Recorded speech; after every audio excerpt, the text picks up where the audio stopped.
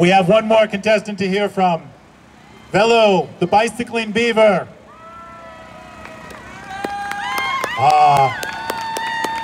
So Velo, in these trying times, what is the best way to protect beavers and their wetlands?